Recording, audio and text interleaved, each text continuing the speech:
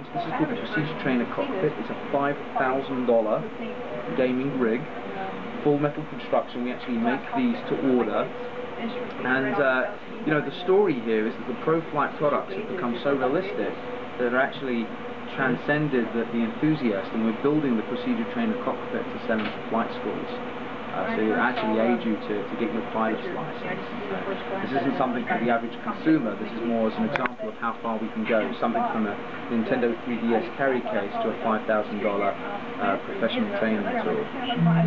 So the actual Procedure Trainer Cockpit will come with twin yokes. We've only got one yoke set up. You can have twin yokes, one for yourself and one for your co-pilot.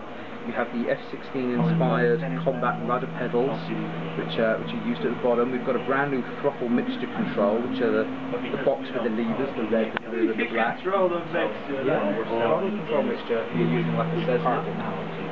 Then you've also got a new product, which is called the Fit Backlit Information Panel.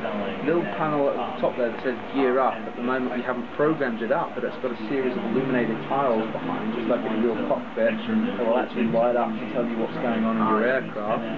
We've got the autopilot, radio communications, landing gear system, switch box. It's very cool. And all of you see the backlit information panels. We've actually got 10 of them running in sync. So that's pulling real-time information from Flight CES, which we're playing here today, and that allows you to control and see every aspect of the aircraft, just like in a genuine cockpit. In fact, the real pilots are able to take off a plane, land a plane with the TV off, just using the real-time data on the instrumentation. Yeah, it's